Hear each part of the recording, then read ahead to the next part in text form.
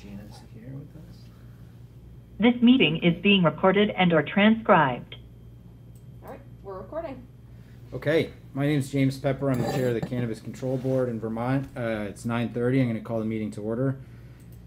Just a few administrative details. We have made our most important hire to date. Earlier this morning, Nellie Marvel accepted the position of administrative coordinator for the board. She's been an integral part of our team since our inception and has been such an important thought partner to us as we move through these early stages of our work. So thank you, Nellie, for accepting, and thank you for joining the team. You're very welcome. Officially, I should say. We've also hired our general counsel. He's still making his personal notifications, so I'm gonna build the suspense for one more week before I announce his name. But a great asset to the state and to the board. So today really marks an important milestone in the evolution of the Cannabis Control Board. When Kyle, Julie, and I started in these roles back in April, it was really just the three of us with our laptops and a 100-page document to sift through.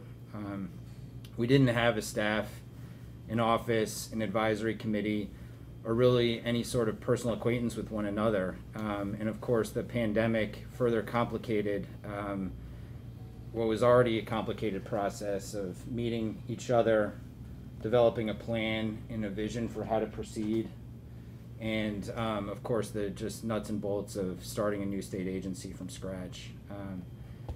So we decided early on just to dive into the substance of cannabis policy and learn all that we could from the people that are the true experts in this field. Kyle built a website for us. Julie prepped all the kind of behind the scenes memoranda we needed to hire Nellie, and Nellie got us online and organized to start holding meetings. And I can't thank the three of you enough for all, dropping everything you were doing at the time. All the sacrifices that you made, and all the support you've shown each other and me as we get to this point in our work.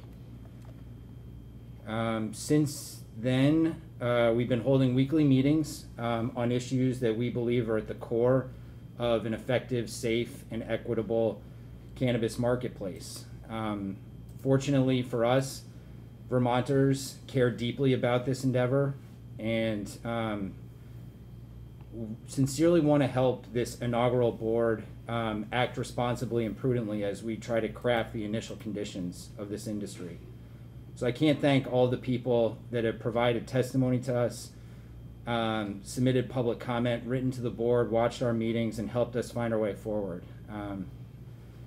I'd also just note that while this is a significant point for the board, this is just a moment in time with respect to cannabis policy in the United States. So many people have sacrificed both willingly and unwillingly to destigmatize this plant and end the criminalization of it. And I'd like to acknowledge all the people who have paid a price, either with their reputation or with their liberty, to end the war on drugs. So we are at a pivot point in our work. We're going to shift our focus today to consolidating the testimony that we've heard into a vision statement for the board. Then we're going to attempt to lay out a plan for how we intend to work with our advisory committee and our consultants in order to meet the reporting requirements in Act 164 and 62, and how we're really going to develop a regulatory framework for the adult and medical use programs in Vermont.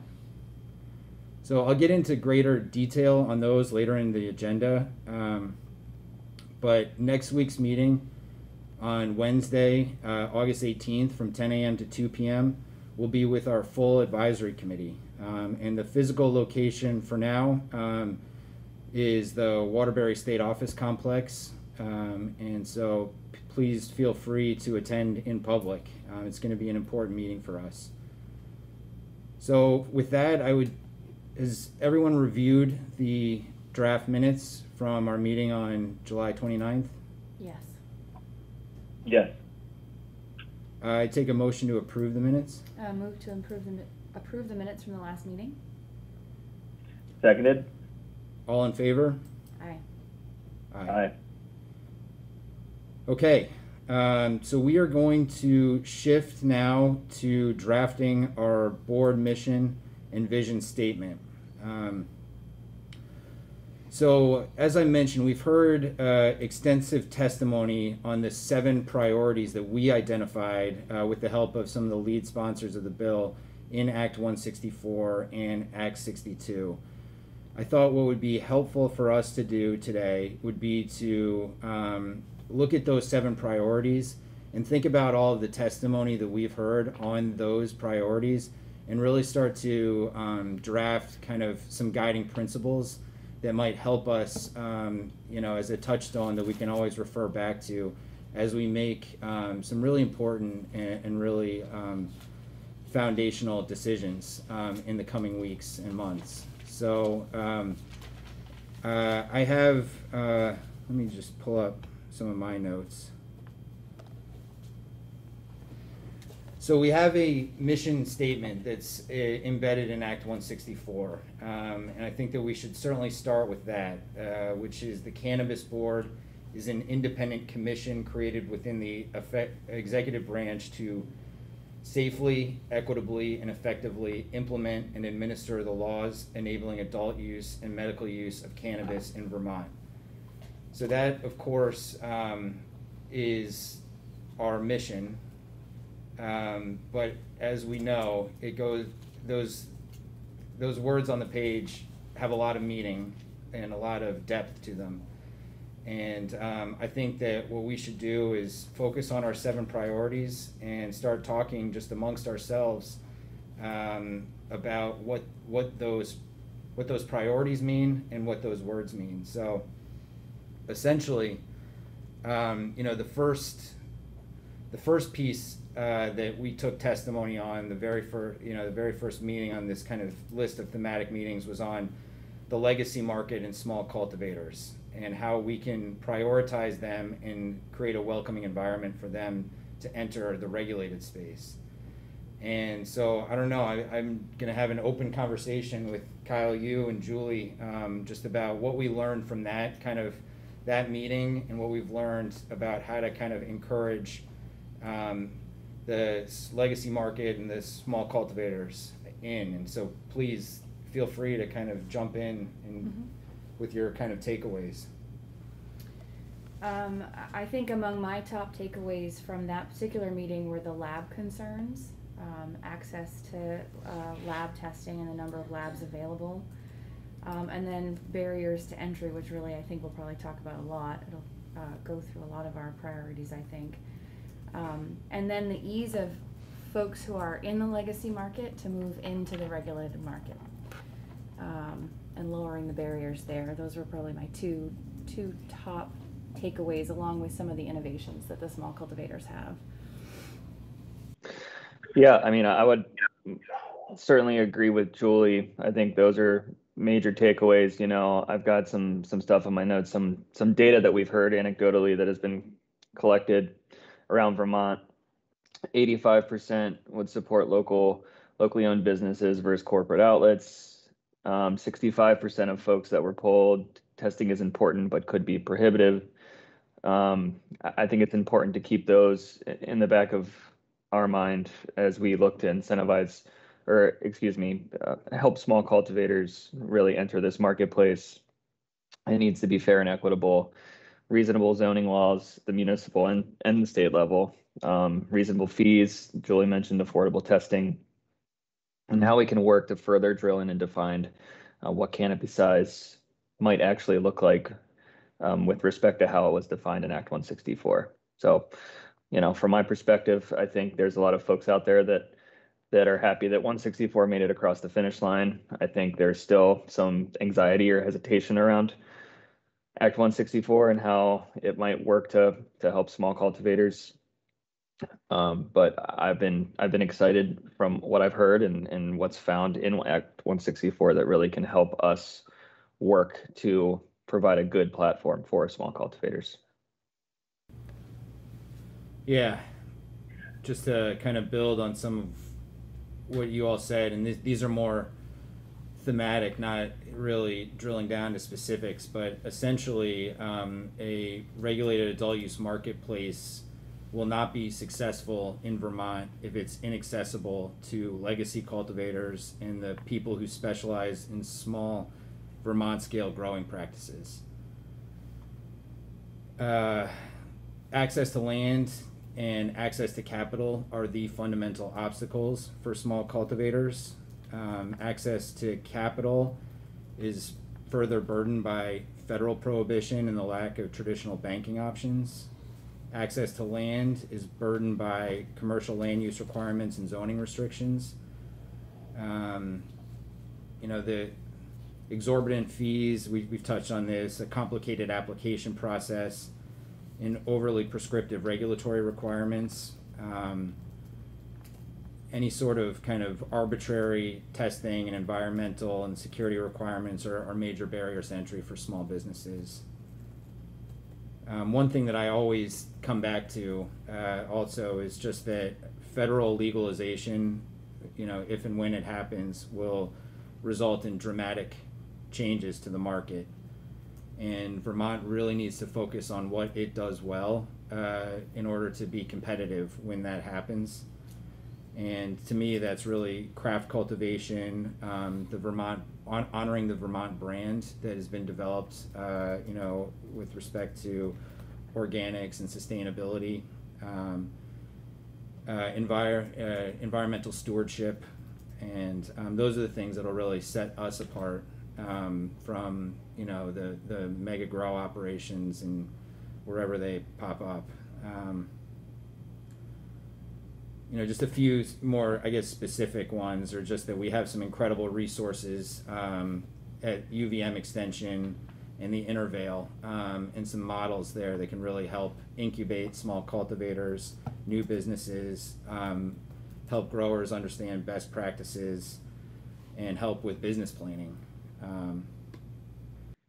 And then finally, go ahead, Kyle.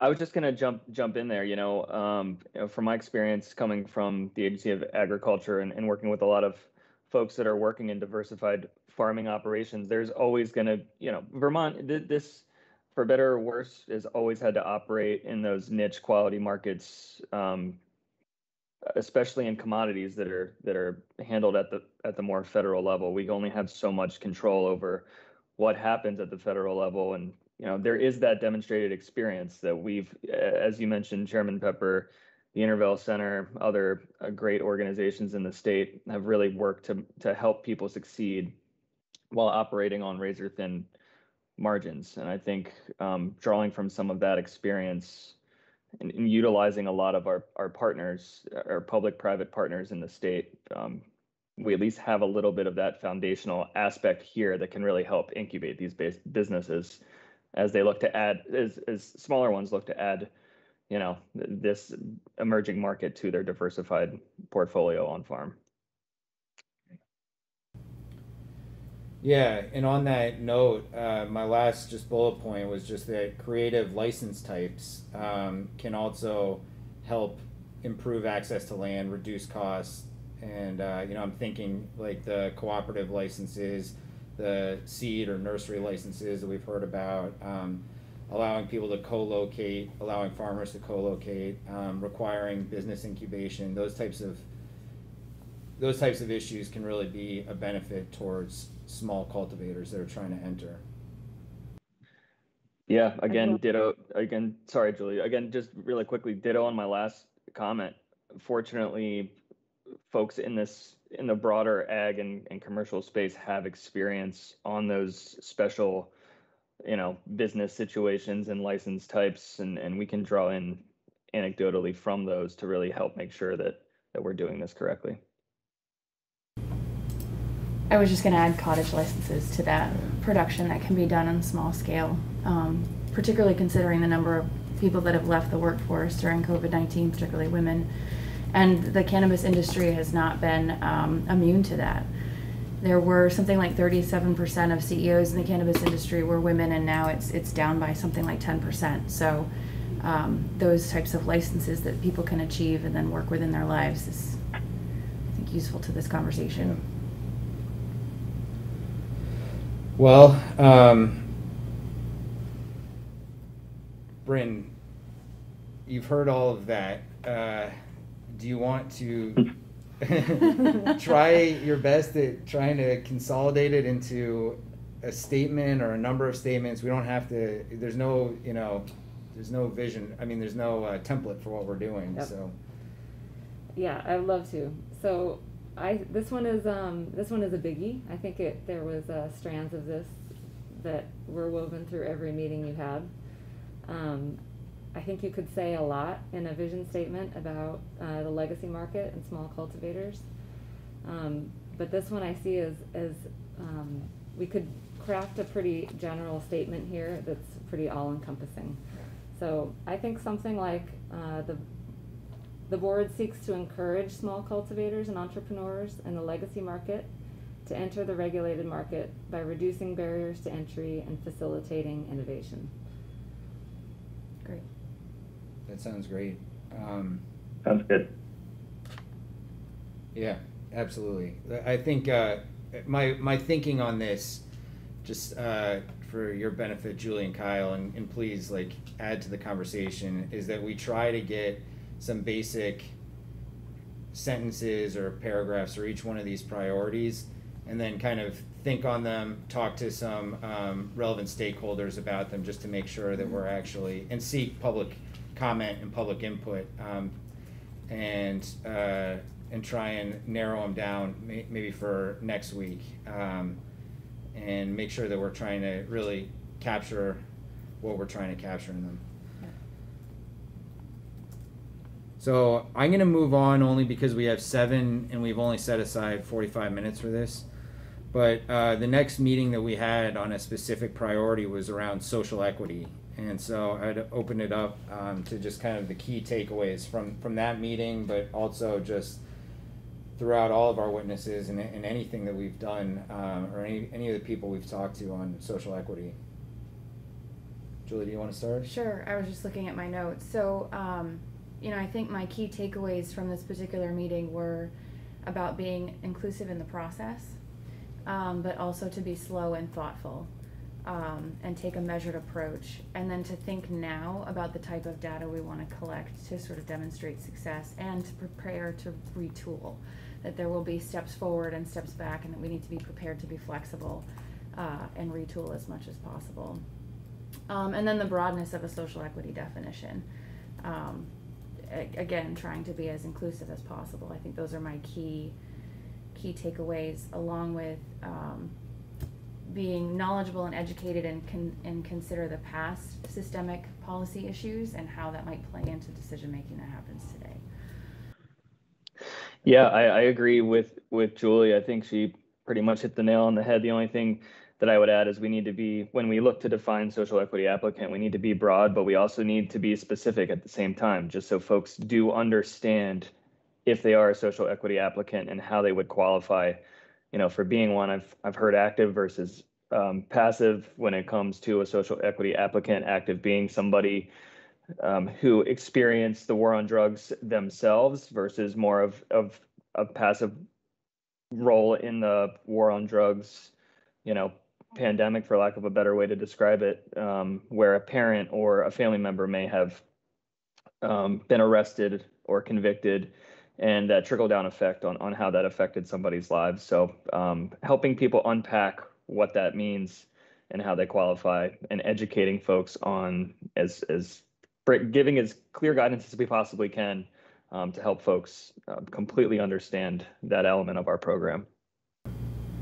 Yeah, totally agree on that. I mean, I think it was Bo Kilmer who mentioned that, you want to be broad, but you want to be specific as well, just like you said, Kyle, because you don't want to be giving priority or privileges to folks that don't need it. And so, yeah, I agree with that. My key takeaways, and this is going to sound redundant to what has been said already, just that equity in Vermont should include more intersectionality than merely race and ethnicity. It could also include sex, gender identity, or expression, agricultural equity, socioeconomic, geographic, and by that kind of rural versus urban. You know, Susanna told us to think about, you know, kind of academic achievement as well. Bo talked a lot about health equity and generational equity. Equity should be considered in every decision the board makes, not just with respect to specific social equity programming. One thing, you know, determining actual ownership of a social equity applicant can be a very convoluted process. I think we heard, you know, David Silverman and a few others, Shalene Title, talk about, you know, there's managing contracts that can prop up a social equity applicant but not actually give them the authority to own the company. Affiliate ownership, beneficial ownership. You know, we need to think very intensely about what indicia of control, this was a Silverman piece, we want to require and what will be disclosed publicly. Just a word on criminal history records. You know, expungement, I know from experience, is a deeply complex process and not available to everyone who might be technically eligible.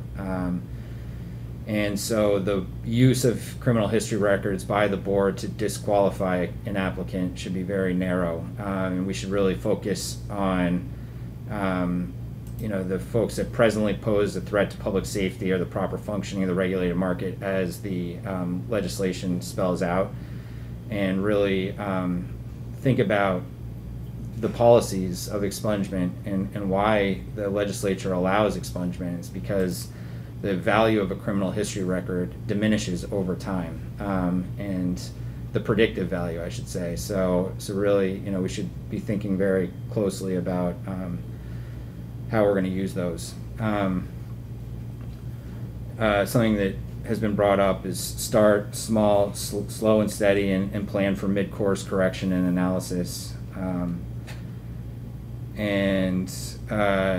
Another piece that came to mind is just that the municipalities do not have the same equity mandate that was in Act 164 and Act 62.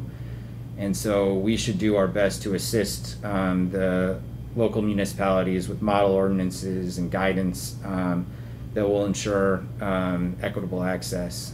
And then just the one thing that always sticks with me is just that moving quickly and promoting social equity are very often opposing forces.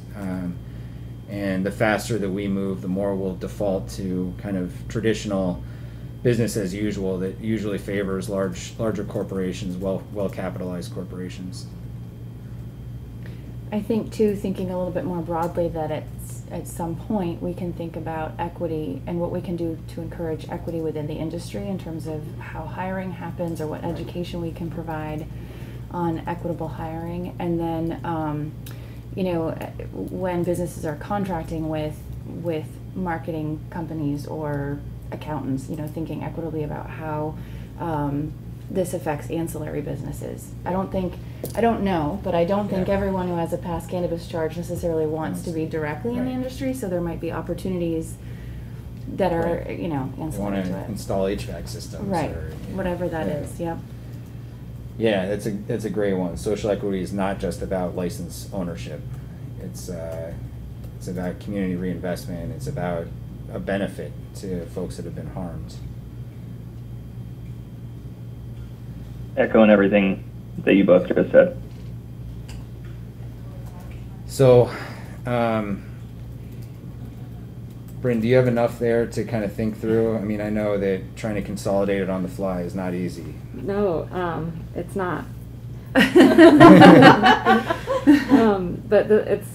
I think I have a few sentences here that can summarize a lot of what you just shared. This is obviously another big one that could be talked about for pages and pages, but here's what I've got.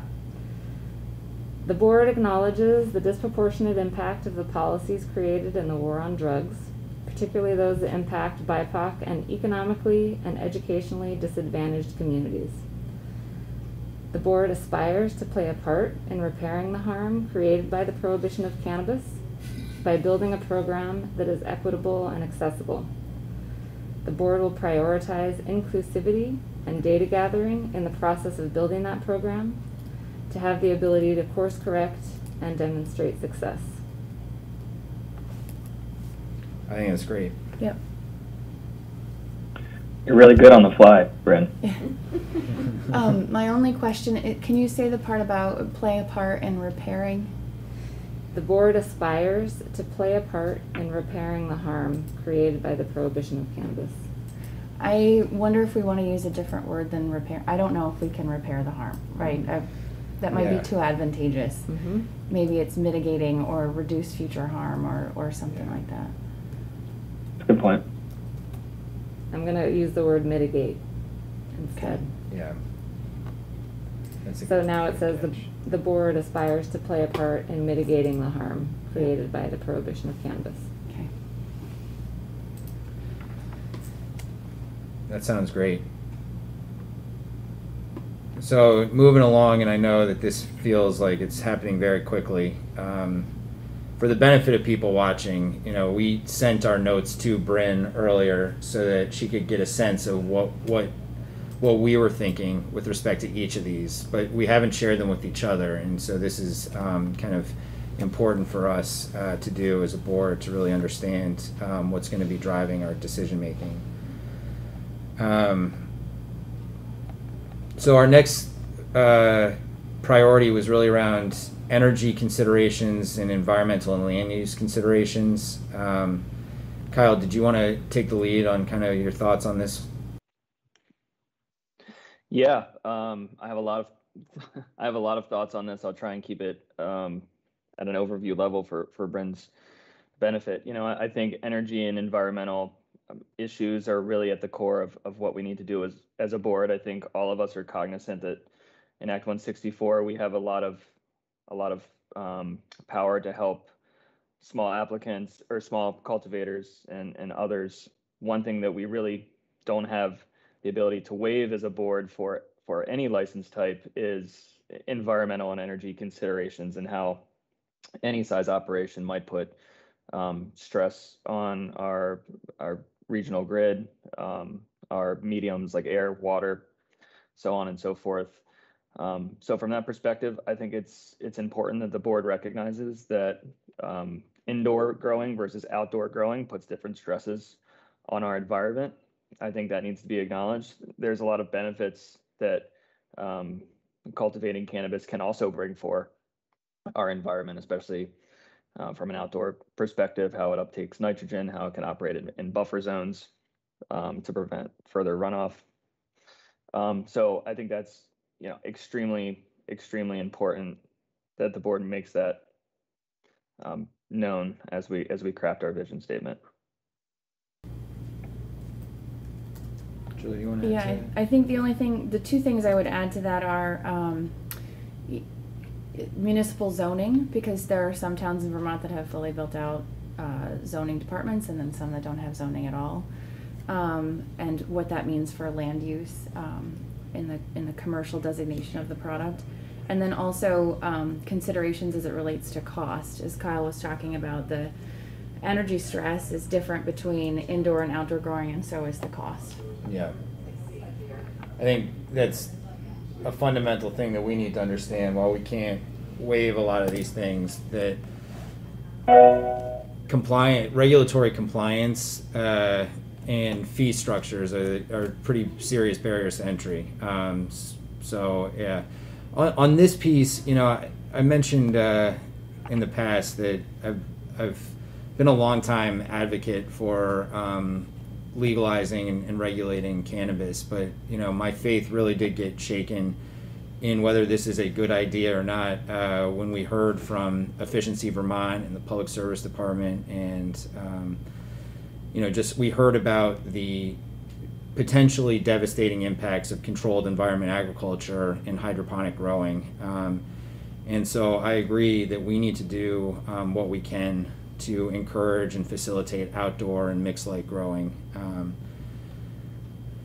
I don't need to review a lot of the statistics, but we heard the Efficiency Vermont told us, some really devastating statistics about controlled environment agriculture and the equivalent of 3 million new cars on the road, or $6 billion in annual energy costs.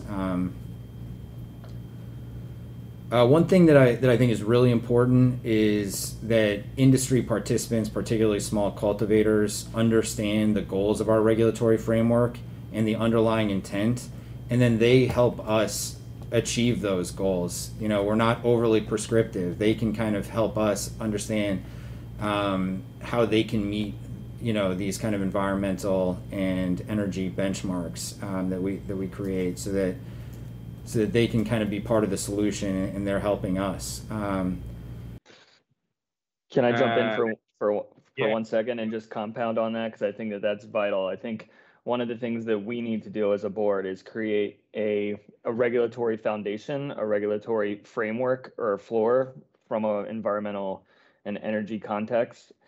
And also, make sure folks are meeting the spirit of those regulations, but allow for room for third-party certifiers, whether it's cannabis-specific ones or NOFA Vermont or other sustainability certifications that a business might seek to further define and help separate their products at a market level. So it's going to be, we've as you mentioned, we need folks to come in and help us not only meet goals, but knock those goals out of the park to the extent that we're able. Yeah. And I think there's some understanding of the benefit as well to outdoor growing. I think one of the notes I had is that 1 acre of outdoor grow could sequester 4.2 tons of carbon. Yeah. So.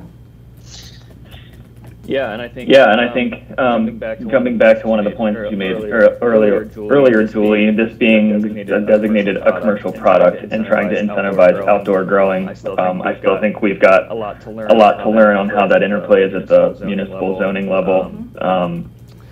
What commercially does somebody need to take their farm out of current use if they want to pursue more than a craft cultivator license? What commercially zoned tracts of land are there right now that have been soil tested and are great for growing this product in? There's a lot of these outstanding questions that we need to understand. I think how this commercial designation fits in from an outdoor growing perspective, and how municipalities can help us there. And jumping off from that, Kyle, there's also like wastewater, so the runoff, the water use, all of those pieces that some municipalities will handle. Yeah, and I think we've heard from ANR and BAFM, and typically the Agency of Ag are the folks out on fields that are zone current use, and what's the interplay going to be like with ANR and their expertise when it comes to helping us understand some of these wastewater issues if it's under their jurisdiction as a commercial product. So working with our state agency partners to understand potential pitfalls that we may run into, because I'm not sure that there's a very clean glide path for us to follow from another product designation like this, where it's kind of not an agricultural product, but it's growing in soil. So. Yeah, and it would be this doesn't necessarily fit into this mission and vision statement, but I just have to acknowledge that we have incredible partners at Efficiency Vermont that have seen the writing on the wall. They've anticipated these issues for years now, and I just was so impressed by the amount of incentives and the amount of intensity that they've put into creating programs for cannabis cultivation, and assisting farmers with greenhouse design, providing incentives for thermal curtains and HVAC systems, smart controls, the things that really can reduce the energy demand. And so, one thing that Jacob mentioned also, which is kind of a really narrow point but worth mentioning, I think, is that permitting weather contingency planning, which can at times run afoul of seed to sale tracking, but can really allow for outdoor cultivators to feel confident that they can bring their plants inside if there's going to be a frost and things like that. So, you know, things that we can do to really try to encourage outdoor cultivation. Anything we can do in that realm is important to me. And yes, and relying on A&R. I mean, one of the key takeaways that I had from their presentation was that they have programs out there to educate and support you know, local folks with regulatory compliance. I mean, we need to make sure that people understand how to comply and that it's easy to comply. Yeah, I mean, bouncing off of that, I'm all for education before enforcement. If we're not doing a good job educating the public on our expectations for this program, then some of that falls completely on us and not the person who's maybe well intended, but not up to regulation or up to code with respect to certain environmental or energy standards. And perhaps there's even education before licensing. You know, I can see a scenario where, and particularly in this area, it could be so complicated that someone just decides not to participate. Right. And I think that's to your point, right. That's not what we want. Right. You know, it's important here, and even jumping back to the small cultivator conversation, not completely, but very, very briefly, I do not want folks to feel like they need to, every single time they have a question, seek legal assistance or business advice or assistance. It needs to be, to the extent that we're able, something that folks can really feel confident in doing without having to pay all those additional costs. Bryn, do you have a sense of how to move forward on this one? I do. Okay, so I've got a few sentences for this one. Vermont can be a trailblazer in the national market by establishing a program that prioritizes environmental stewardship as a foundational principle. As a result, the board has a fundamental responsibility to encourage and facilitate outdoor and mixed light growing over controlled environment indoor cultivation. The board will endeavor to educate stakeholders on the goals and intent of the regulatory framework and support industry participants to achieve those goals. That sounds great to me. Sounds comprehensive to me. Okay. Yeah. Okay. We have about 12 minutes left on our agenda, but I think we should just kind of blow through the next item on our agenda and keep going. So I don't want to short circuit the conversation. The next piece is youth prevention and education. And I'll just start. So the trends in harm perception and usage, ease of access are moving in the wrong direction. They have been for a number of years in Vermont. Some of the statistics that we heard, I'll just summarize, is that legalized states have shown either no or minor increases, they've shown increases in the 21 plus population as far as usage. They've shown minor or no increase in adolescent or young adult usage, which I think is an important thing to have on our record. That was from Dr. Volante's presentation. But that in Nevada at least, and I don't know about other states, but in Nevada, they're seeing earlier initiation ages. So people are starting to use cannabis for the first time at younger ages, which is troubling. We've seen some recent trends that in legalized states, there's a decrease in binge drinking. So there might be some kind of substitution effect happening by the 21 plus, but there is also been shown to be potentially increases in sedative misuse.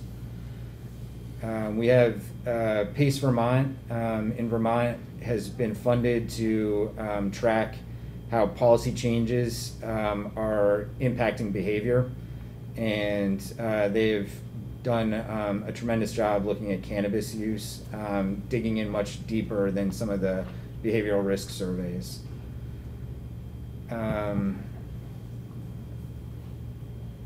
Let's see. So there's huge amounts of gaps in services around the state. with respect to prevention, and that's a result of most of them being federally funded, and as priorities shift federally, these programs, even if they're incredibly successful, can just disappear overnight. And so I think that investment in prevention is a critical piece. There's very few prevention programs or campaigns designed specifically at young adults, which is the 18 to 21 age. And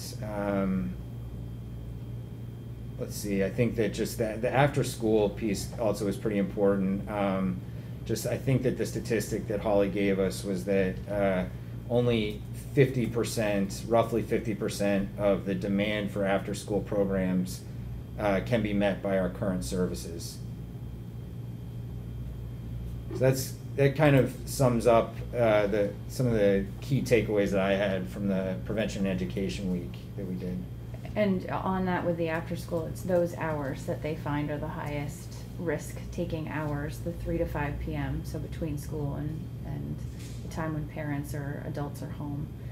And then, so my takeaways, and I think I need a little bit more education about zoning in general, but in terms of towns and what they can do in terms of zoning and what would be, within our purview and what would be within theirs. But then also, for takeaway for me was about consumer behavior and how much advertising can affect consumer behavior. Not so much the location or the existence of a retail operation or a production operation, but the actual how it's advertised and the messaging that comes with that was probably the overall biggest takeaway that I had. Along with the statistics that showed that health warnings work and that Canada has the gold standard for health warnings, that they change those health warnings on a regular basis to keep them new and continue to keep people reading them. Yeah, I agree with everything that's been said thus far. A couple of additional things that stuck out for me were I'm hearing about the 6 points on prevention strategies, education and skill building, access, community norms, support and early screening, physical design, and et cetera. And how do we and our policies fit into these already established and in use prevention strategies? And then Julie mentioned zoning. I think it's going to be obviously important for municipalities and the board to understand interaction and expectations of each other. Point of sale training for owners, managers, workers at the retail level and at the cultivation level as well. And compliance checks, education before enforcement, but at the point of sale, I think it's going to be important that we have some type of a compliance check and training for folks to make sure that youth prevention is top of mind when anybody's in their retail establishment. Yeah. Bryn, did you want to take a stab at this one? Yep. Okay, so the board acknowledges the effects of cannabis use on the cognitive and emotional development for youth and young adults. To this end, the board will endeavor to develop a program that deters cannabis use among youth and educates consumers on the risks involved in cannabis consumption. I think that's great. I think that kind of bridges the gap between what we can do as a board and what needs to be done as we move into a legalized system. Yep, absolutely. Ditto. Consumer protection. Kyle, did you want to get started on this? I really thought that maybe the day that we did with Stephanie and the labs was kind of most dedicated to consumer protection, but feel free to kind of bring in anything that you know or anything that you've learned about this. Yeah, no, I think you're spot on. I think consumer protection, and this is one of those other unique areas that I think touches upon everything that all of our other main priorities as well, right? But that's going to start even at the, well, I guess really at the point of cultivation, but I think what you're getting at is lab testing and how from an environmental perspective, testing for heavy metals, mycotoxins, so on and so forth can really help to make sure that what we're doing is putting a safe product out on retail shops. And what that means for me is making sure that something that is being offered to the public is safe, but what does the shelf life also look on that product? And we need to make sure that we understand certain things there.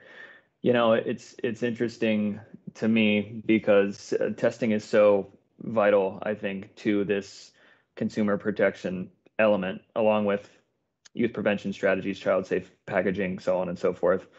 But it's cost prohibitive to a lot of folks that want to enter this marketplace. So what can we as a board, how can we get creative to ensure consumer protection, but not overly burden folks that are trying to enter this marketplace with additional costs?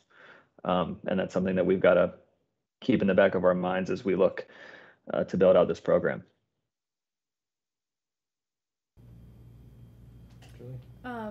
I think we talked a lot about safety on this particular day too, and that to me that's part of consumer protection. So, the type of safety requirements that we have for extractors or processors, and what kind of training they have to have or certification they have to have before they use anything that's potentially volatile. And then the other piece for me related to safety is the banking, and maybe that's a stretch to bring this into that, but it seems like this is predominantly cash businesses can be, there's a risk in carrying all that cash around or having all that cash in a retail location or, in any business. So I think that there's a safety concern as it relates to the cash piece of this. Yeah, ditto. Like I said, Julie, this is another one of those kind of overarching concepts that we need to keep in the back of our mind because it affects everything. Yeah. So for this one, to me, what really stuck out on consumer protection is how much the current Agency of Agriculture has been ahead of the game on this, and they developed an incredible cannabis quality program at the Agency of Ag. It exists today. It's probably understaffed a little bit, especially if we're going to try and rely on that, but they already certify labs. They have testing requirements throughout the value chain. They have labeling requirements, record keeping requirements, contaminant thresholds. They've created a common vocabulary that they use in their in the hemp program, which has already over 400 registrants.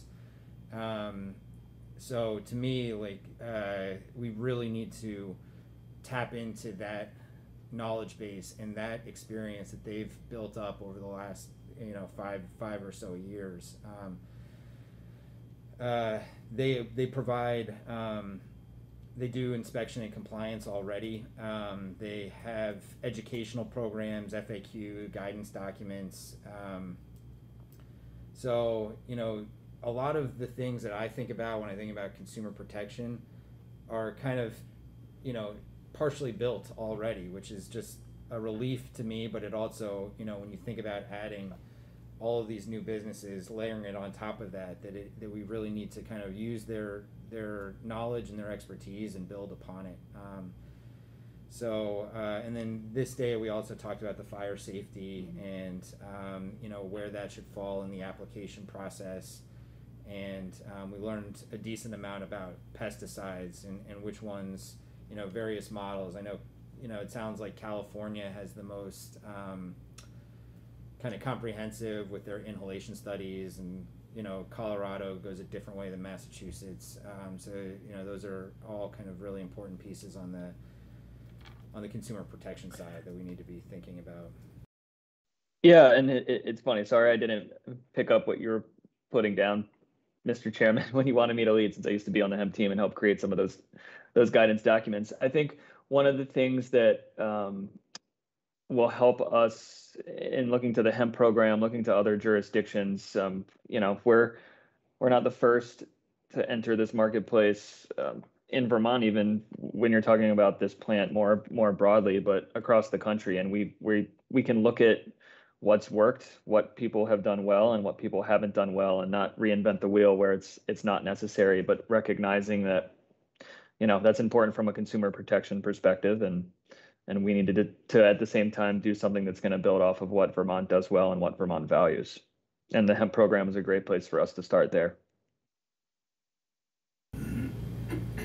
Okay. On that note, this is what I have. It is imperative that cannabis users in Vermont have the option to purchase cannabis and cannabis-derived products that are tested, labeled, and free from harmful contaminants. To achieve this goal, the board will rely on the expertise of the Agency of Agriculture to ensure minimum consumer protection standards are achieved in both the adult use and medical use programs in Vermont. Yeah, I hate that word minimum because it sounds like we're setting a low bar, but I think that's the idea is that, you know, we need to have minimum standards that can protect consumers. Yeah, I agree. When you said that was my first thought too, Yeah. but I can't think of a better way to say it, honestly. We could just say standards, but, you know. We just got to set the floor, Threshold. set the Yeah. foundation. Right.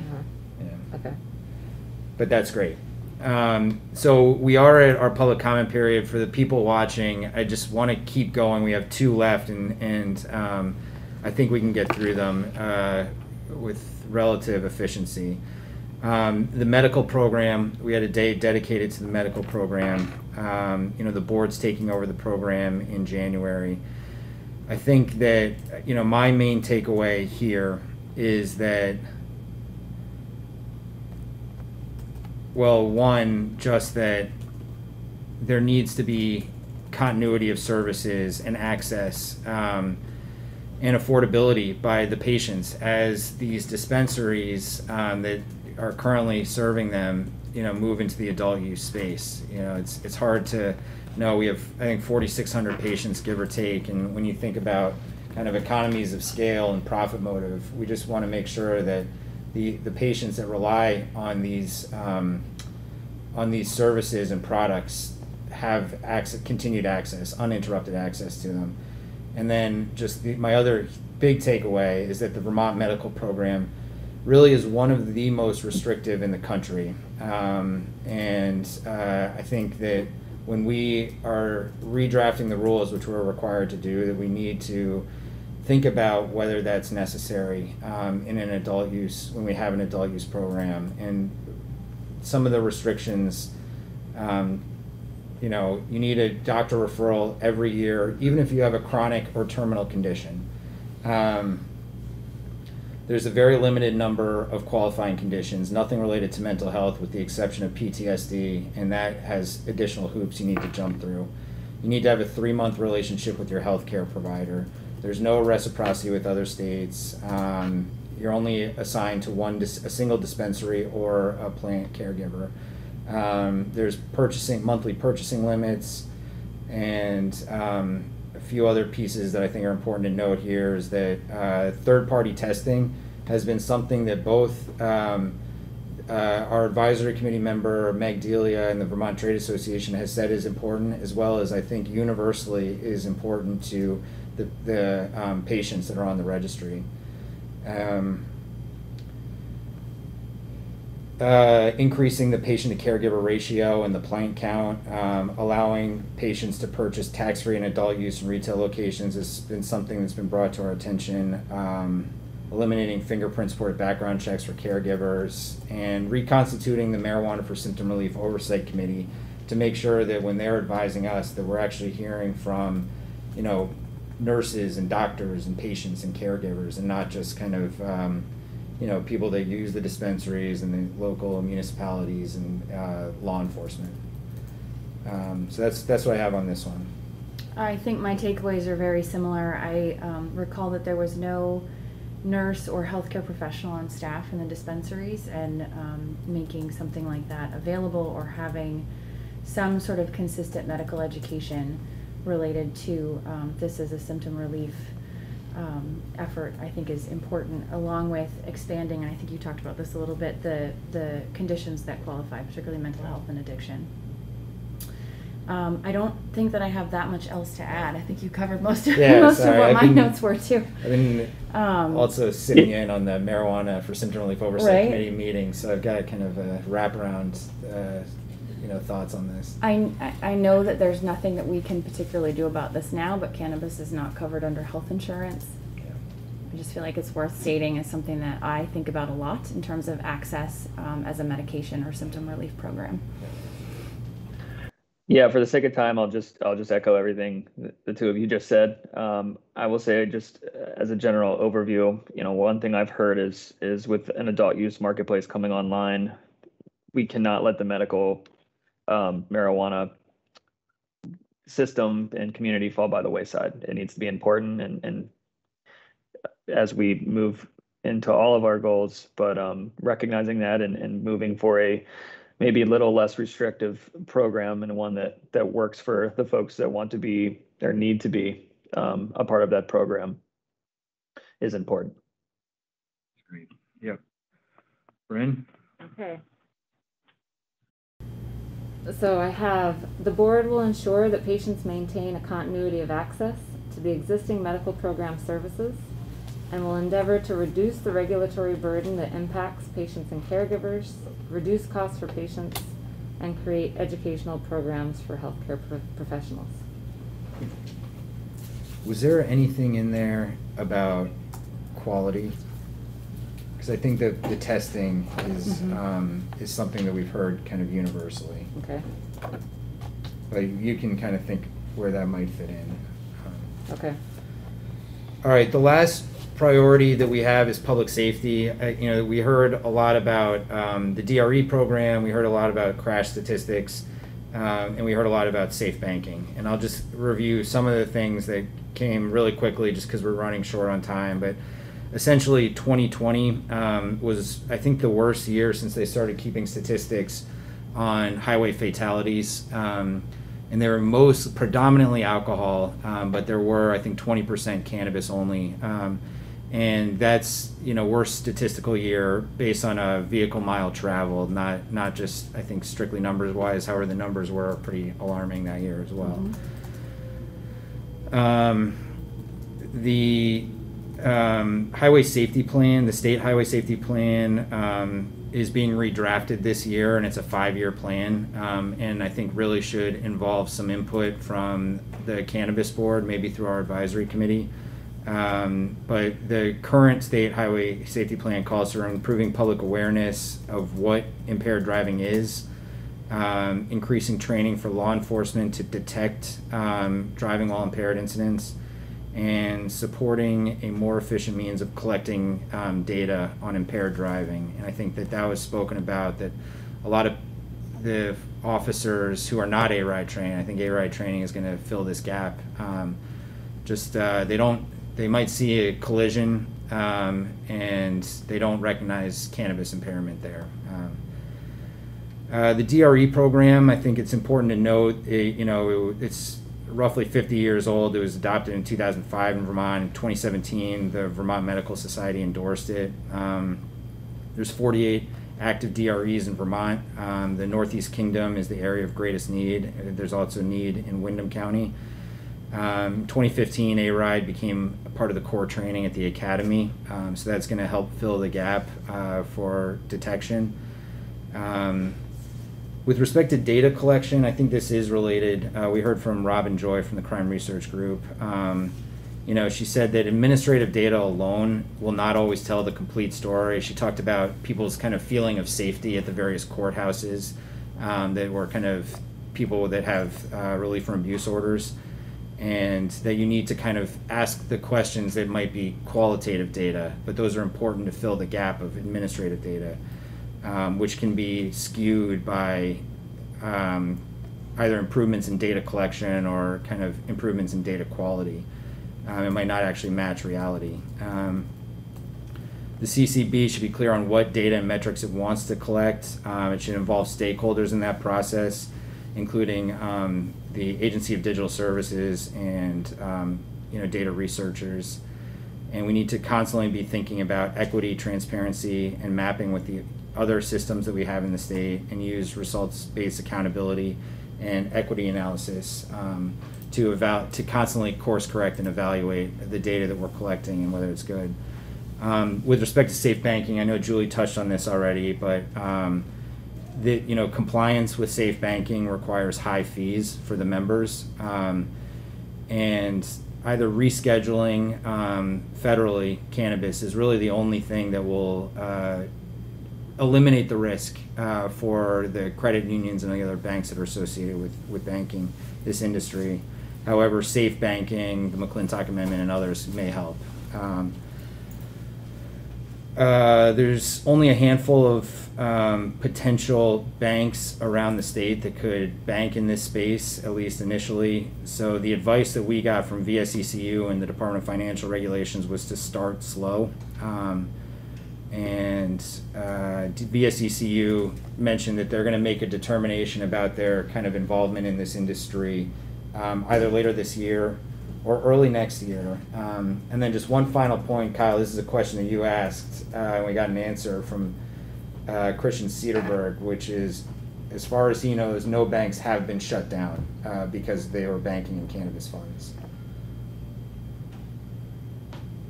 I don't really have anything to add. Yeah, I don't either, other than we've talked about education a lot, and I think particularly around banking, that's another place where, you know, participants in the market will need and want a lot of education. Yep. Absolutely. Well, Bryn? Okay, this one I have a pretty broad statement for, which is legalizing cannabis and cannabis sales can be a harm reduction policy if done responsibly. Great. Okay, thank you all for doing that. I know that that was kind of a whirlwind. You know, I've been thinking a lot about the meetings that we've had over the past, you know, couple weeks in order to get us to this point, and I know you all have as well. And I think that this document will be an important one that we've done as we pivot to kind of the new world that we're entering, the new phase. Mm-hmm. I'd like to, moving down the agenda, just to try to make up a little bit of time, I'm going to open up to public comment, and I'm going to move our 10:30 to the kind of more towards the end. I'm going to combine it with our 11:40 agenda item because I think they're interrelated. But for now, I'd like to open to public comment. We're going to start with the people that have joined via the link. And so if you have a public comment, please raise your virtual hand. I don't see anyone joined by phone, so we'll just start with, I think is that you, David Silverman? I can't read the list. Dave Silverman is up first. Yeah. Thank you, Chair Pepper. Just for the sake of transparency, I wanted to raise this issue that's completely unrelated to your agenda today, but I wanted to raise it publicly in a meeting because I will be reaching out to Executive Director Hare via email about it. I was talking with some of our legislative sponsors of Act 164 about the licensing structure, because it occurred to me that growers and wholesalers are not authorized under Act 164 to sell seeds or clones to other licensed growers. And that seemed like an oversight to me.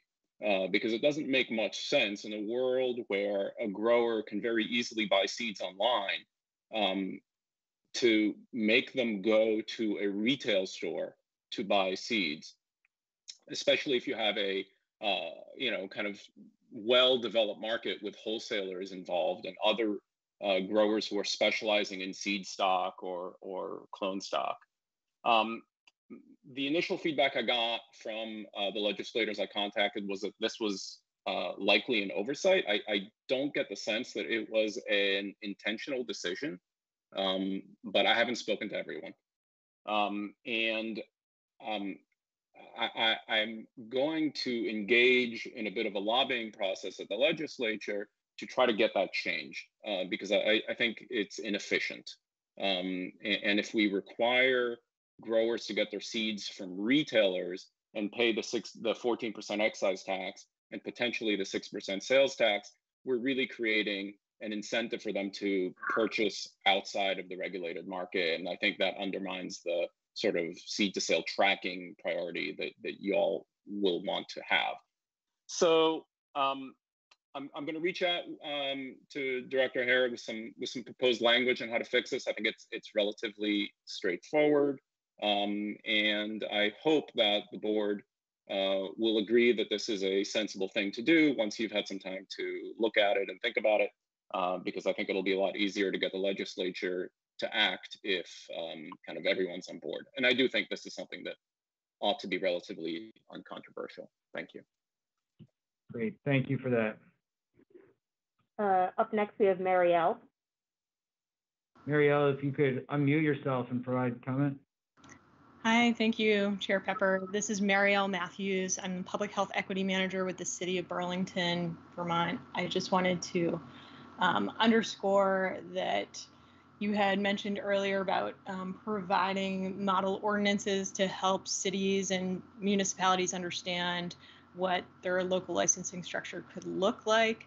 I just want to provide further support for that. That's something that we've been talking a lot about, where the lines are of what we do versus what the state does.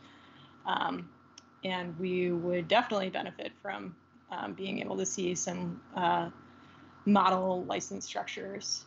One other thing that has been on my mind is you also mentioned making sure that the Cannabis Control Board could be nimble to lessons learned.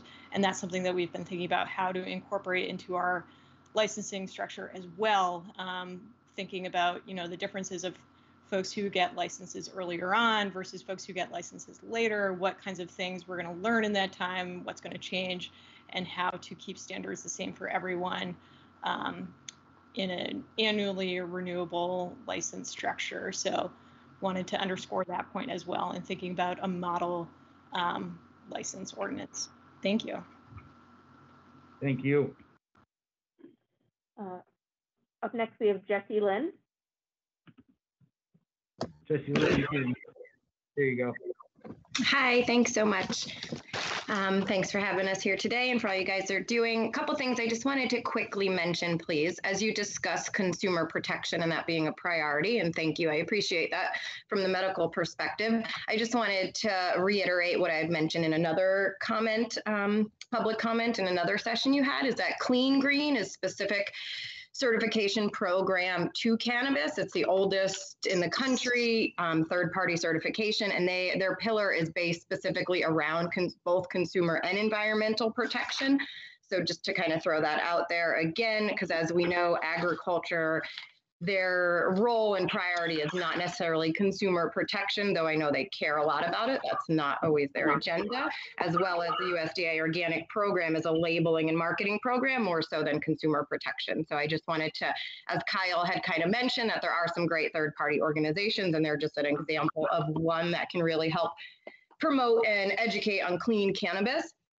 As to what Julie said, thank you. I always appreciate, Julie, your support and understanding that we unfortunately don't have medical professionals or education in a medical program and how important that is, and also recognizing that on the Cannabis Advisory Board, we do not have any medical professionals who are proficient in cannabis. So I think, again, Julie, I just appreciate you kind of acknowledging that and recognizing that maybe we do need to find a way to have more medical professionals involved in both the advisory board or the medical program in-house dispensaries. And lastly, just to mention that the American Nurse Association of Vermont, they have started an education program to help healthcare providers have more of that education around cannabis, because it's not something that healthcare providers have on a regular basis unless they're going out and seeking that education out for themselves. The American Nurse Association at a national level does support medical cannabis access and education around it, and Vermont is, kind of leading the charge nationally as far as hoping to be a part of that education process. So again, thank you for that. And just to let you guys know and reiterate, any way they can help, or, we can have more medical professionals involved, I would second that and Julie's comments. So I think that's it. Thank you guys so much. Thank you. Tito Byrne. Tito, feel free to unmute. Hi there. Hi, guys. So I just wanted to talk about Chair Pepper's concerns over indoor growing, and just point out how there's just so many different ways to grow indoors. And I ran a lighting analysis comparing power usage based on 1,000 square foot flowering canopy grow using HPS lighting as opposed to using LED lighting. And the difference was staggering. I'll be happy to share this with you if the board would like to see it. It was and power usage was so much less. It was just shocking. And so I know Efficiency Vermont is incentivizing purchasing LED lights, but I really feel like it could go a lot further. It's, you know, these lights are really in some cases, and it would be really cool to just see some more incentivizing by the board or the state, however that can happen, for indoor growers to use LEDs instead of HPS lights. And that's it. Thanks, guys. Thank you, Tito. Sherman Hom is next. Good morning. My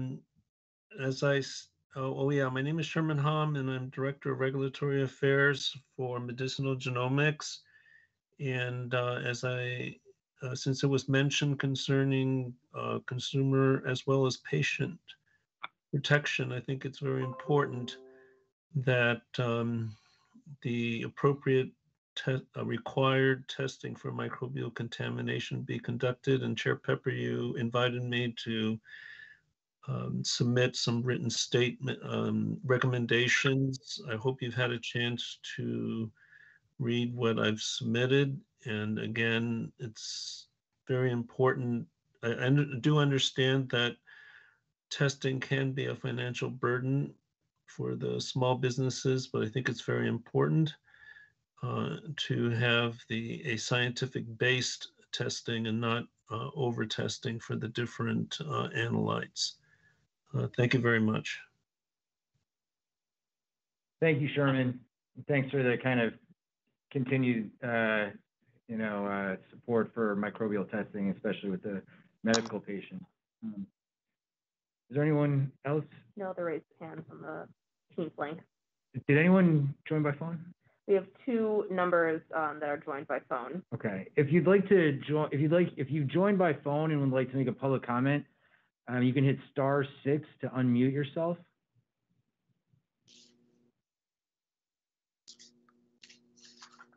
Okay. We're going to leave the public comment there. Then we'll have one more session towards the end of the meeting. What we'd like to do now is introduce our consultants from NACB, who I think have joined us. Gina, and I think I saw Tom and maybe Josh, but Mark. I saw Mark pop up. Mark, yep. So NACB, Gina, I'm not going to try to describe the kind of breadth of the areas that you all have expertise in, but it would be great, I think, for Vermonters and everyone who's tuning in to familiarize themselves with you and your organization. And maybe you could give us just a little bit of a primer on how you expect us to kind of meet the very aggressive deadlines that we have before the board over the next few months. And honestly, whatever else you'd like to talk about would be great. I mean, we're just so grateful for your support and for the team's expertise that you're bringing into the state. Well, we are so excited to be here today and work on these guidelines with the Cannabis Control Board and with your experts in the advisory committee. We are thrilled. I'm sure my team is saying, how are we going to meet these deadlines? Well, we are efficient in doing so, and we know that it needs to be timely. And a lot of the things that we do already at the NACB has really built a really good framework and just really need tweaking around it from our Vermont perspective. So we are trying to establish all of those things now. So for people who don't know the NACB, we create national standards for the industry that are created by the industry. So we would work with experts on different subject matters. We are in the process of developing cash management standards and delivery standards. We have lab standards already. We have cybersecurity, regular security standards. We also do guidance. So we have a social equity model that we have sent out to various states and those benefits. We act as a resource to different state legislators and give them blueprints of what standards should look like, which is really helpful. And we also have a really large national perspective on what is working in some states, what is not working. We do a lot of analysis for state comparisons on different topics as well. And we are trying to create a self-regulatory framework for the cannabis industry as an entirety and provide checklists for self-audits for all the standards that we create. We right now have over 750 members that are hemp, CBD, industry professionals, their affiliates, suppliers, recreationally, and also medicinally. So we also have our own advocacy advisory board that spans the entire industry, so different sectors, but also different groups, because we wanted to ensure that all the voices are being heard. And one unique thing about our association is that all of them are vetted. So they adhere to the highest standards out in the industry right now. And we will be utilizing all of the stuff that we have already created and the expertise that we have on our staff to bring the best recommendations for the state of Vermont. So I'm sure a lot of people are saying, why has Vermont gone with the National Association of Cannabis Businesses? So from our first perspective, it's that we do have a national perspective on what's happening, which is really very, very valuable because this is a brand new industry. You know, a lot of states have tested out different models of what can work and what really needs to be involved. We share very common goals. We want this industry to be safe, legal, held responsible for both aspects of medicinal and adult cannabis use. We're already shaping the industry and legalizing cannabis. And also we love social equity, which is, I know, something very near and dear to Vermont right now. It's such an important topic. And I personally, this is something very near and dear to my heart and can't wait to start diving in on it. And we will be bringing on 8 experts from our team to really help jumpstart and facilitate all of these committees. So there are a ton of people. We have right now, boots on the ground, Eli Harrington. He comes in as a consultant for the NACB. And I know many of you probably know him from Greenbridge Consultancy Company. And I will also be introducing Tom Nolasco, who is our Director of Legal, and he will be in charge of overseeing the entire advisory board. With that being said, I'm going to have Tom speak so he can give you the layout of the committee groups that we are creating right now and some timeframes around it, what we will be discussing and developing, and how fast we can get that to you. Tom? Thanks, Gina. Good morning, Mr. Chairman and the board. I'm yet another lawyer in this meeting. My background is I'm a commercial business litigator for the past 20 years. I was first introduced into the cannabis industry probably about 6 or 7 years ago. Now, I'm in Arizona. Arizona, like Vermont, went medical first, and then we just went recreational this past year. So there's a lot to learn from that. But one of the type of cases I handle as a litigator are partnership disputes. And back in the day, a lot of investors wanted to get into the market. These were a lot of East Coast Wall Street investors, and they had to cross over onto the industry side. And that was, at the time, a pretty sketchy group. And there were bad actors, bad players, and that's what led to the partnership disputes. And then from there, a lot of people needed help with everything else because license holders, like everyone else, they're big startups. They have needs throughout the law, employment, real estate, compliance. And so I got more involved with that. I've been with the NACB now for over 2 years, helping direct the creations of the national standards that Gina just spoke of. And I've spoken on various panels throughout the years on everything from legalization prospects to 280E to the SAFE Act, to consulting with different political groups, including conservative groups, which for me were the most fun. Those were the most contentious. the most education that needed to happen. And obviously, we've consulted with various state legislators and municipalities as well. I also came out here to the desert to Arizona to complete one of my post-grad degrees. I got an MBA from Thunderbird. So I have that business, at least, experience as well.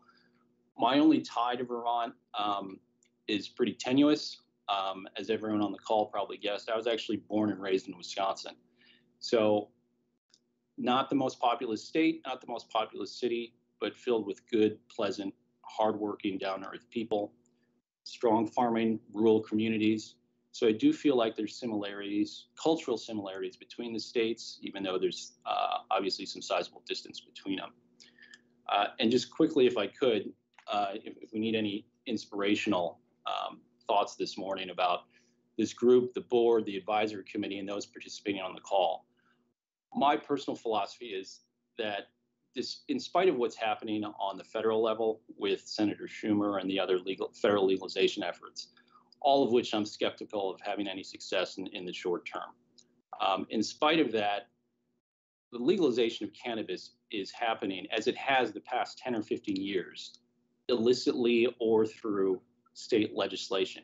It's all being led through the states, right? And it will continue to do so. Those of you that have kept up with the federal acts, there was something introduced called the States Act by Senators Warren and at the time, Senator Gardner. And all that was essentially was a nod to the 10th Amendment. And what it was saying was, hey, listen, if you comply with your state legislation and your state regs, we, the federal government, will leave you alone and we won't enforce. And that was a real acknowledgement to the power and effectiveness of state legislation. So when we look at this opportunity with Vermont, I mean, it's a real opportunity not just to advance legalization as a whole, but you're setting the template for future federal legalization, future state legislation across the board, and really getting a chance to put Vermont on the map to have a good, robust program that works for the state and people of Vermont. And we can learn now. We can look back and learn from the mistakes of the other states that have legalized. So it's a real fun opportunity for us, and we're excited to get started on that. So given that, yeah, there are some very daunting tasks ahead, especially given the deadlines. And we all know, I mean, we've all experienced that just through the pandemic, there's a lot of stops and then quick starts that need to happen. So we need to start quickly, without question. The reason for optimism, and just as a lawyer, I'm not usually an optimistic person, but I just want to give 3 reasons we should be optimistic here. One is that, as Gina said, we're certainly not inventing or even reinventing the state cannabis regulation wheel, right? There are other models out there from states that have worked that we're familiar with. And you also have your own state medical framework that has been in existence that we know. I don't know it as intimately as some of the other board members, like Meg and some of the others that I'm anxious to speak with and frankly meet with personally if I can quickly. Second reason is the board has assembled, or someone has assembled, a very competent, good advisory committee with the expertise and information that we need. So I'm confident with the knowledge and information that we have that is there. I mean, really the first step is to set the proper organizational matrix and the proper, like any good product, functional organizational chart, that's what we need to create. And like with any good organization, if I can quickly identify the horizontal and vertical conflicts or inefficiencies that exist with that, and then make sure the relationship between the controlling authority, the board, and the liaison and those project managers within those subcommittees works well, and the lines of communications are open. I think we can get this done and you know, hopefully in fairly short order with a good product and good recommendations to come up with. So with that, I mean, the NACB is kind of diving in. We dove in and started creating the subcommittees based on the Statute Act 62 and what we've been tasked with as far as the scope of work that I'll go through kind of quickly now. And obviously, well, I'd like to have some follow-up as quickly as I can, just communicating with the actual advisory committee members and making sure they're comfortable with whatever subcommittees they're on. or if they have preferences for something else or have recommendations, naturally we're all ears. But we created essentially 7 different subcommittees and broken these down, and some of them have some extensive items within them. But the subcommittees are social equity, market structure, licensing, taxes and fees. That's another subcommittee. Third, the sustainability subcommittee. Fourth, public health. Fifth, compliance and enforcement. That's a big one. Sixth, medicinal. And then seventh, the product safety and lab testing. And I'll go through each of these and kind of what some of the characteristics and goals are in each of those committees. So first, with social equity, obviously we have to create the program design, the applicant program and the design and execution of that, the criminal justice reform aspects for expungement and what we want going forward, the tax and fees structure, and loan support, financial programs within social equity, and then how the ongoing program administration will include the transferability of the social equity licenses. The next one, the subcommittee for market structure, licensing, taxes, and fees. We are going to get, thankfully, the help of Vincente Sederberg, who's already done a market study for the state of Vermont. But we need projected market and taxes, projected market size and structure, the tax projections, proposed licenses, how that wants to be rolled out in a state like Vermont. Are there going to be tiers? What are the requirements, the conditions, or limitations for any future loans? And that, this is obviously also tied into social equity and the percentage of licenses that will be social equity. So next subcommittee, sustainability. Energy efficiency standards, groundwater considerations, air quality, the types of environmental things you'd expect, destruction, composting, conservation measures, and accommodations for small cultivators, economic sustainability. The next one is the public health subcommittee. This will include issues like advertising and marketing, packaging and labeling, any considerations for the food manufacturing establishments, and other public health considerations. The next group, compliance and enforcement, and this seems to be kind of growing by the second, but this entails a lot. So it's cultivation compliance, retail compliance, things like age verification, facility inspection standards, employment, record management, buffer zones, seed to sale tracking, insurance, banking. I mean, there's a lot that falls into this one, and it might even need to be broken out even further, but that's what at least we've created as another subcommittee. And the last one will be the product and safety standards, things like lab testing and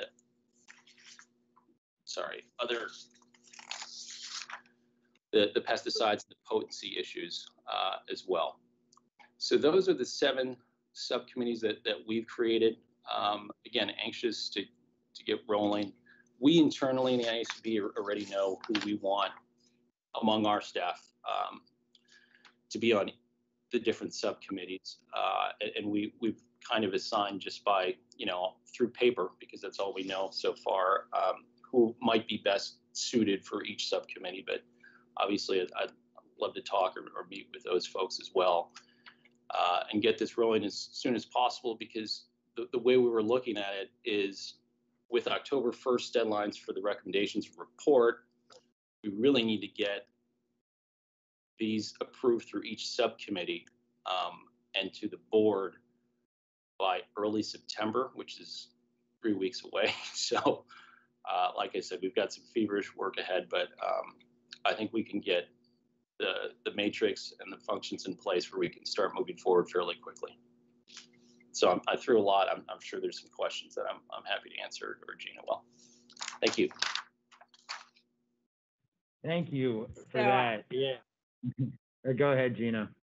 I just wanted to add some time frames so that people will realize how quickly we're going to anticipate on doing this. Next week, we are hoping to meet with the entire board. The advisory committees.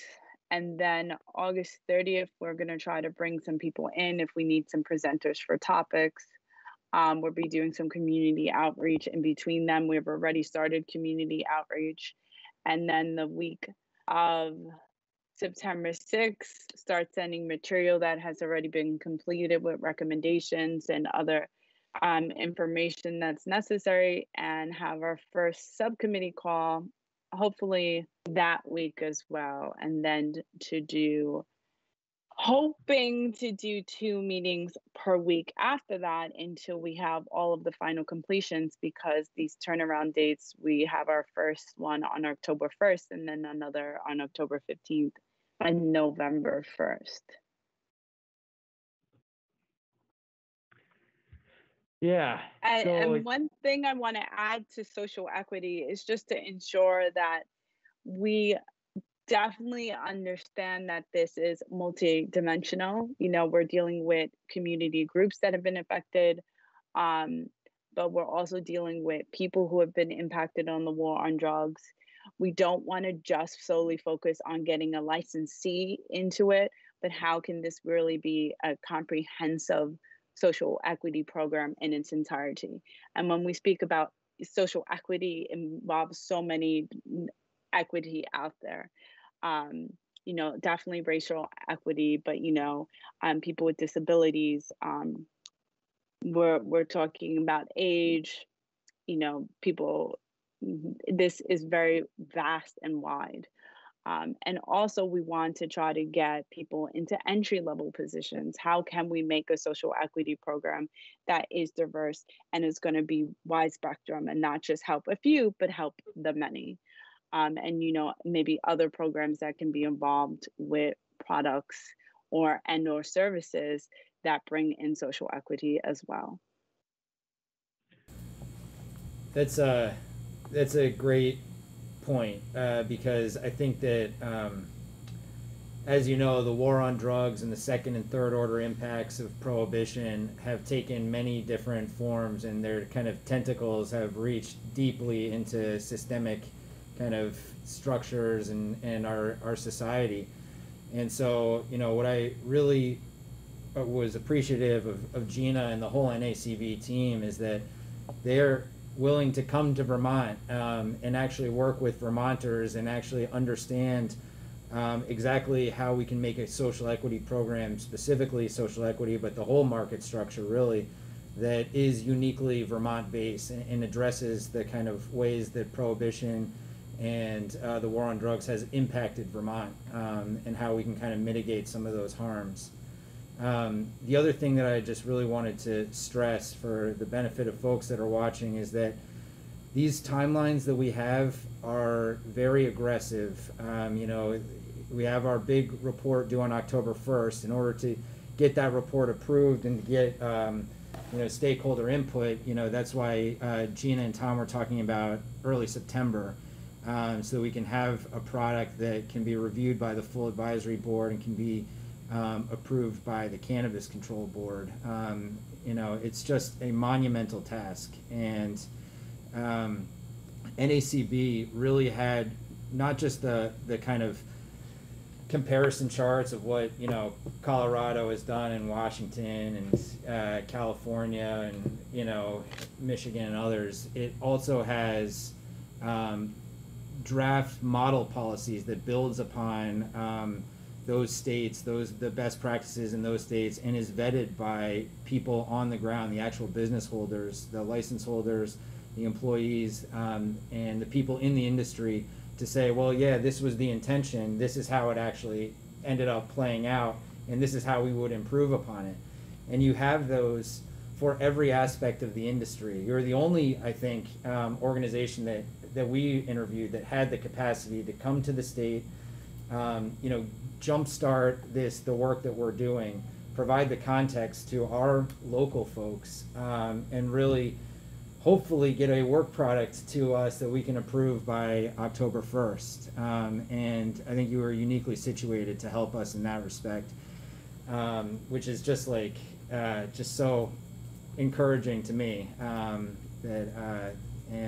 we're just so thankful for your willingness to take this on. And we're trying to keep our budgets low. It's not like we have unlimited amount of money to get this done. And I think that you guys are willing to work with us on that as well, which is also just an important side note.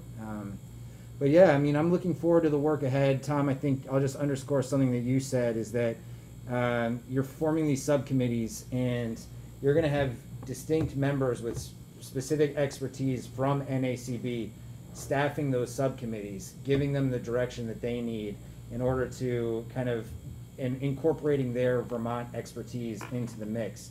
And they're going to have to work simultaneously. They're going to have to work at a furious pace, and they're going to be guided by you, which I think is an important piece for everyone to remember, that the amount of work that needs to be done is just monumental, and it's going to take everyone kind of pulling together. So thank you.